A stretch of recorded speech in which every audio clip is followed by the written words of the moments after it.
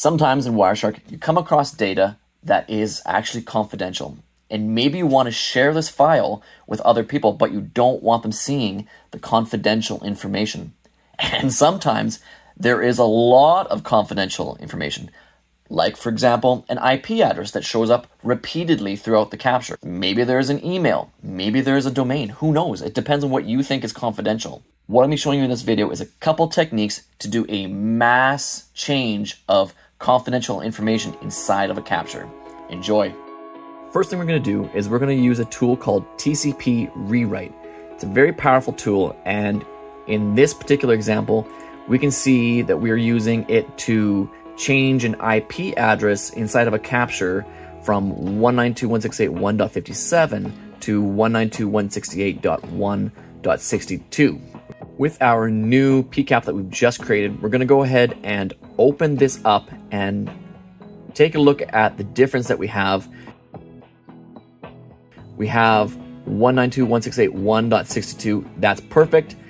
Now the next thing we want to do is go and take a look at an email in this capture that I want to change. There's actually a lot of stuff that you can do with the tool TCP Rewrite.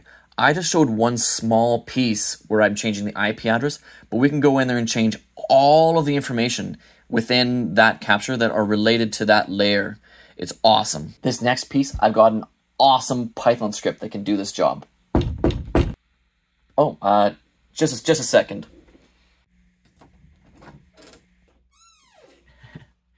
Hey there, champ. Before you go ahead and talk about that Python script, you've seen the analytics. Nobody watches that stuff. So what are you suggesting? Why don't you just go ahead and show them where they can download the script and then show the script running? I think that's going to work a lot better. I think that's exactly what I'm going to do. On the screen, you can see the Python script, and I also have a drop down where you can go and download the script if you want it. We're going to go ahead and quit out of Vim. I know. We're going to run our script here. And we are going to choose our input. We're going to choose the string that we want to replace, which is that fake email. Choose a new string to replace it with. And then I'm going to give it a new name for the output pcap. Let's take a look at the changed data. Exactly what we want it to be. Whoa! Well, that was almost a little confusing. Thanks for watching the video. There's a couple other videos on the screen I think you're going to enjoy, and talk to you soon.